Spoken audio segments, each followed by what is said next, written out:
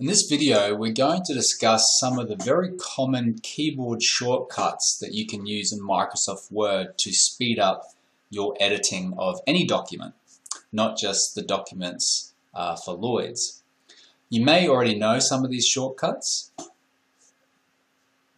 as they're very commonly used. So the first shortcut we want to discuss is how to undo something that you've just done. And this shortcut is pressing Control button plus the Z button. So this can be used to undo anything. If you type a bit of text and you want to undo that, press the Control button, hold it down, and then press the Z button at the same time while you're holding down the Control button. So I'll do that, Control Z, and it's undone that text that I've just written. This can be used not just for text, but for anything. Inserting an image, resizing an image. So if I resize that there, if I don't like it, I can just press Control Z and it will undo. A very useful button that can get us out of a lot of trouble. Okay, the next shortcut that we want to talk about is how to copy and paste. This can be copying and pasting from anything on a Windows computer, from an email into Word, from Word into an email, from copying and pasting folders and documents from one folder on your computer to another folder on your computer, copying and pasting images. So this is not just a Microsoft Word shortcut, this is also a shortcut for anything you do on a Windows computer. In fact, Control Z is also an undo command for anything you do on a Windows computer. If you delete a file on your desktop and then you think, oops, I shouldn't have done that, you can press Control Z and it will undo that. It's not just a Microsoft Word shortcut. So Control C, Control V, if we want to copy this text, we can select it and then press Control, hold down the Control button while we press C. That will have copied that text. And now if we want to paste that text below, we would use Control V. So we'll hold down Control and we'll press the V button, and that will paste that text. So it's very useful, you use a lot.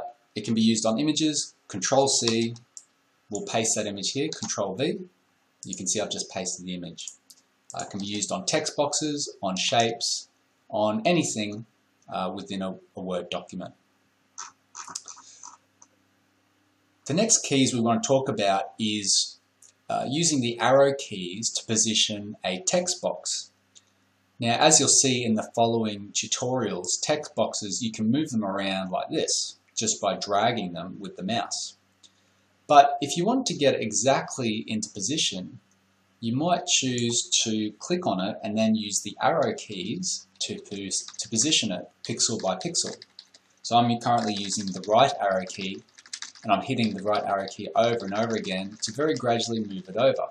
So obviously it's not very good for when you want to move it in big spaces, but if I want to align that right up to the edge there, I might get it to that point, but then I might have to click on it and use the arrow key to get it exactly in position. You can see I'm moving it only 1 pixel using the arrow keys. So arrow keys are very useful for getting exact, precise positioning of text boxes. The last keyboard shortcut we're going to look at is how to select multiple elements in one hit, and this is using the Shift key. You can see here we've got 4 text boxes. If I wanted to select all 4 text boxes in one hit, what I can do is I can click on one, then hold down the Shift key, and then click on the second one, and the third one, and the fourth one. And now you see they're all selected. If I don't hold the Shift key, when I click on the others, it'll just change my selection. But by holding the Shift key, it allows me to select multiples. That's really good because once I've got multiples selected, I can move all of them just by dragging them. I can also increase their width or decrease their width the same. The same goes with the height. When they're all selected, I can decrease their height or width proportionally all in one go. So use these above keyboard shortcuts in editing documents, and you'll find that it speeds up how quickly you can throw Word documents together.